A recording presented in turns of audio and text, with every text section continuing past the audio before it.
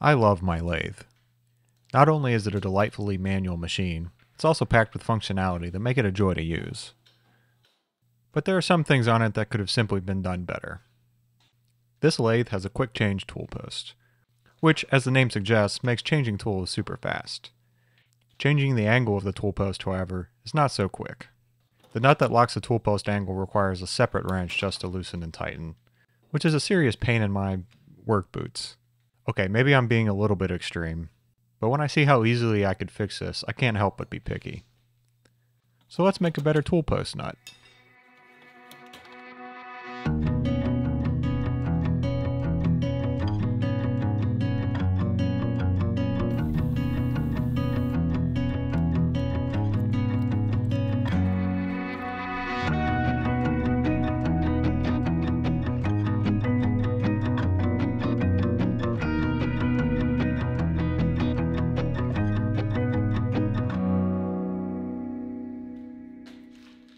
This will be a pretty straightforward project, but before I begin, let's outline some of my requirements.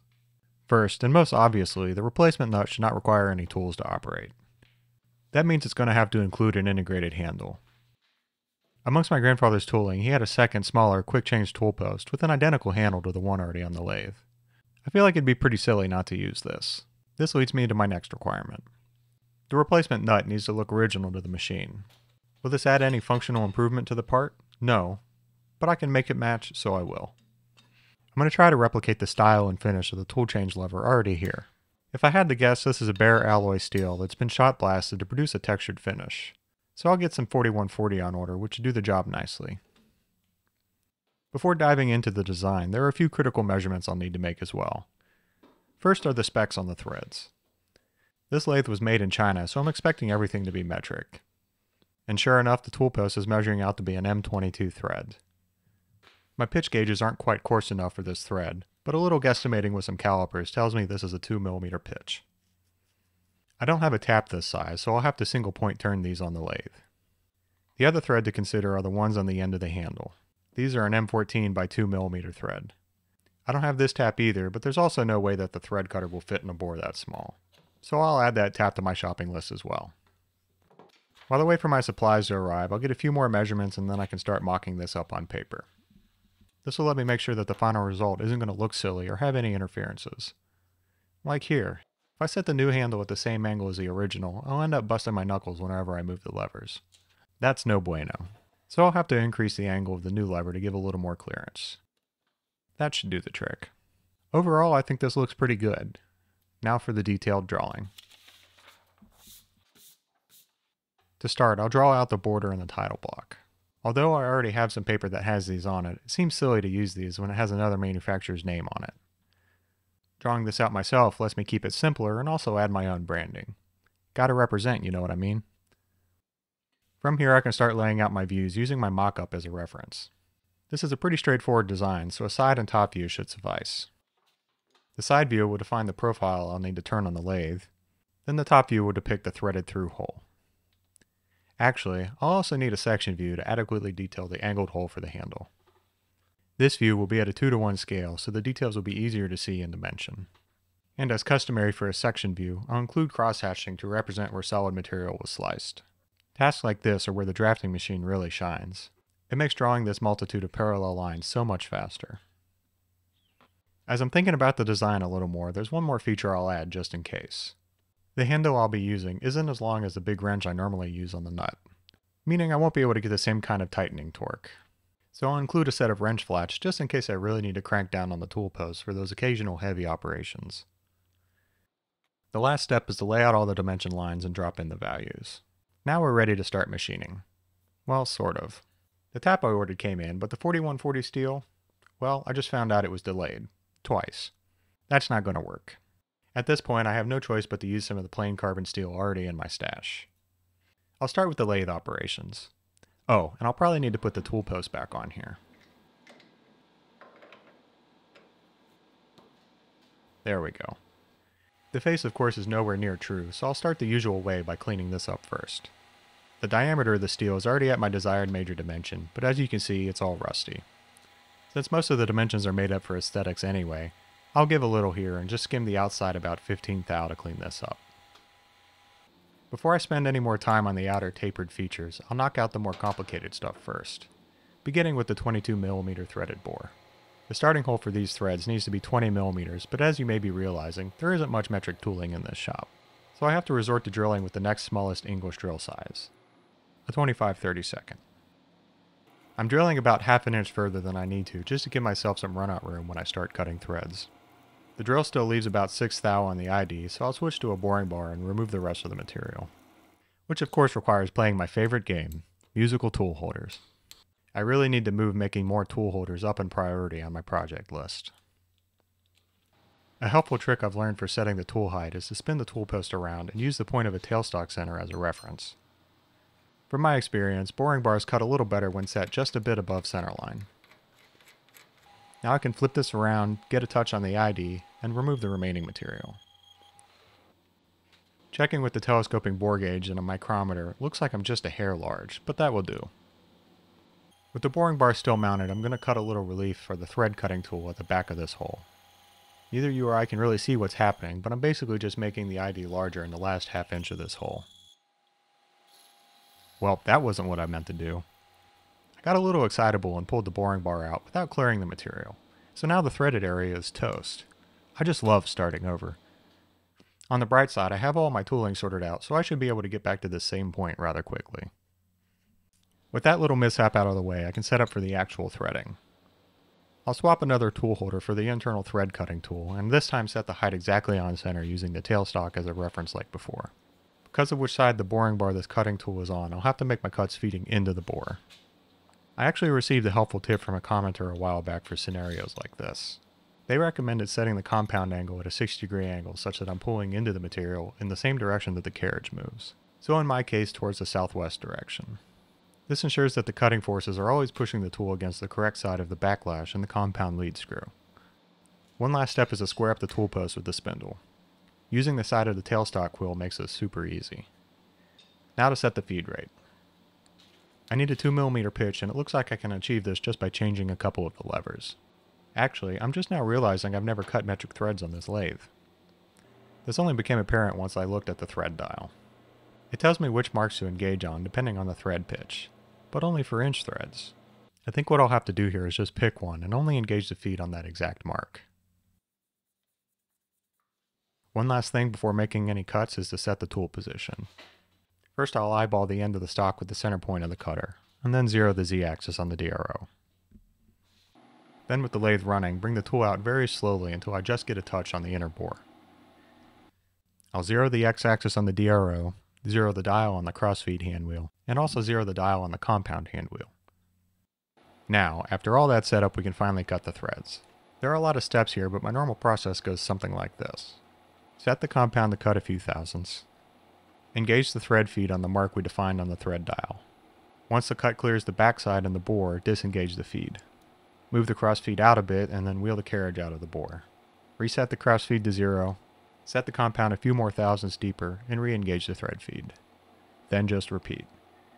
But after just a few cuts, it's apparent my normal process isn't working here. My cutter isn't landing in the same groove on each pass. It actually looks like it's cutting two different pitches, which means this part is also now scrap. Dear machine shop gods, I was being sarcastic when I said I love starting over. Before moving on, I should really figure out what went wrong here. The manual for this lathe isn't the most detailed, so I wasn't surprised at all when nothing about cutting metric threads was mentioned. I think the problem is that the thread dial doesn't really define engagement points for metric threads. I could probably spend some time figuring out what those actually are, but instead I have a faster workaround. Bluing the stock to see what's actually going on, I'll take some passes with an external threading tool. Rather than disengage the feed at the end of my pass, I'll just stop the lathe. Then run the lathe in reverse to back the tool off the part for the next pass, leaving the feed engaged the entire time. Checking the pitch with the scale looks like I'm bang on 2mm. With that figured out, let's start over for what is hopefully the last time. This go around I'll have to use a larger stock to start with, since that's all I have. I'm also going to drill and bore a lot deeper of a relief to give myself some more room to start and stop the lathe. I really don't want to crash the tool into the bottom of this hole. With the threading tool remounted and located, I'll engage the feed for the one and only time on this operation and begin very carefully taking passes. Something about this is even more nerve-wracking than regular thread cutting. I suppose there's a risk of the lathe not stopping in time, although the motor VFD is on a consistent ramp speed. Some testing beforehand showed me that the stopping distance is about 1/4 inch, and I have much more than that at the bottom of this hole. But this still has me on pins and needles. I'm getting kind of close, so I'll need something to test the fit with. It just so happens that I have another tool post with an M22x2 thread, so this should be a good reference. Well, I'm glad I stopped and checked. This goes right in. If anything, it's just slightly on the loose side, but will work fine. I'll take that as a sign the machine shop gods are looking down after me and are doing their best not to let me make any more mistakes. The edge of the hole is still a little gnarly, so I'll change tools and put a little chamfer on here. Now we can move on to cutting the tapered profile. The taper is 15 degrees, so I'll set up the compound to do this. The scale on the compound is good enough for this purely aesthetic feature, but I want to try my hand at a little trick I saw recently for setting the angle more accurately. With the compound somewhat close to 15 degrees, I can set up a dial indicator against a tailstock quill. The idea is as I move the compound out a specific amount, it will result in a change on the dial indicator. And I can figure out what that change is with a little trigonometry. So for instance, if I move the compound 0.5 inches, a 15 degree angle should result in a change on the dial indicator of 0.129. Then I can simulate this over on the machine and use some light hammer taps on the compound until I'm spot on those measurements. Just like that. Now let's make some cuts. To find the edge of the part, I'll sweep the compound back and forth while slowly bringing in the Z-axis closer to the part. Once I get a touch on that corner, I'll zero the DRO. Then start working my way in on the Z-axis while taking several small passes using the compound hand wheel. There's no power feed on this compound axis, so it takes a little practice to find the right feed rate. The DRO is light years more accurate than my eyeball on a scale, but it never hurts to do a sanity check. One last detail before parting this off is to work a small radius on the top side to match the existing tool post. Oh, and of course we can't move on without sanding a nice finish on here. Then that's everything we can do on this side of the part. I'll cut this off about 20 thou long to leave just enough for a finishing pass on the opposite side. The only area left to really grab onto this is with a small sliver on the finished OD, so I'll set this up in the 3-jaw chuck with aluminum guards to protect the surface. It's pretty important that this face end up perpendicular to the center axis so that the nut applies pressure evenly. I'll true it up with the dial indicator running along the face we just parted off, which we know is already square. Then I can get a touch, take a shallow pass, measure one last time, and take the final pass to dimension. And naturally, I'll put a little chamfer on the threaded bore and the outside diameter. And that's it for the lathe work. Let's move over to the mill and cut the wrench flats.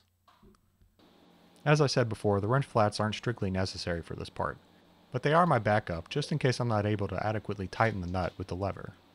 The first flat can go anywhere around the perimeter, so I'll just pick a spot to clamp.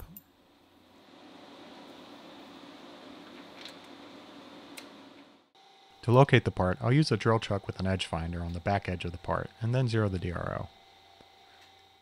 Then I'll move over and swap the chuck for an end mill. Man, I don't know how I ever lived without the quill impact. To set the width of the wrench flat, I'm using the known diameter of the part. I'll get a touch on this with the end mill mounted, and then I'll zero the quill micrometer. Yet another feature I have no idea how I lived without.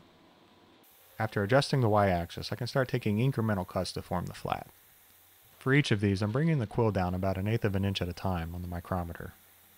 To ensure the opposite wrench flat is cut parallel to the first, I'm resting the first flat on a parallel in the vise. Then I can just repeat the same process for the second wrench flat.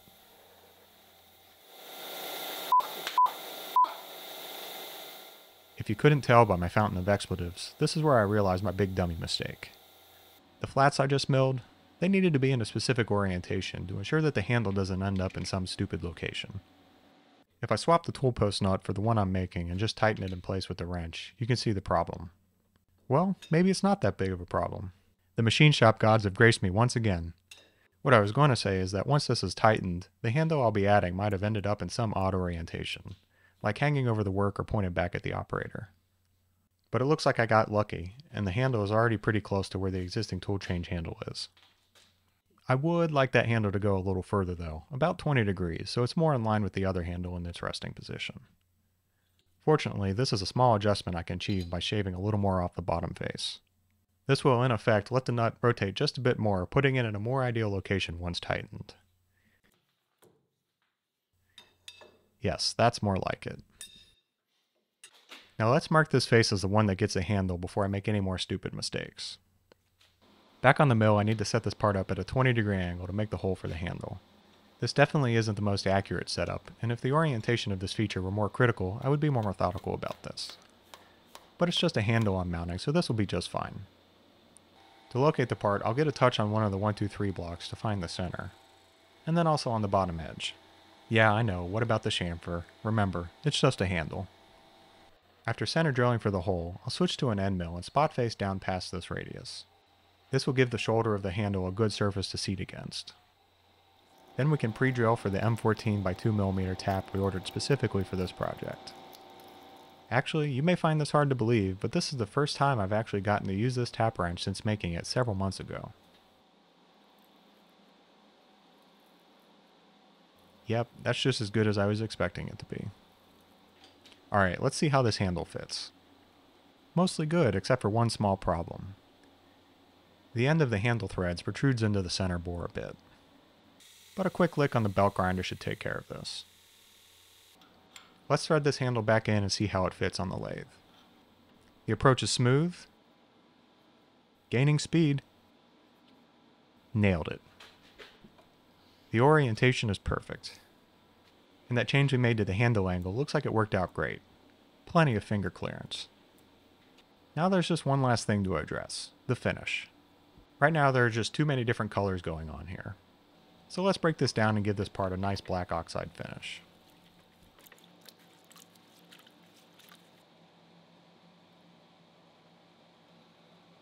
Now this thing is ready for final assembly.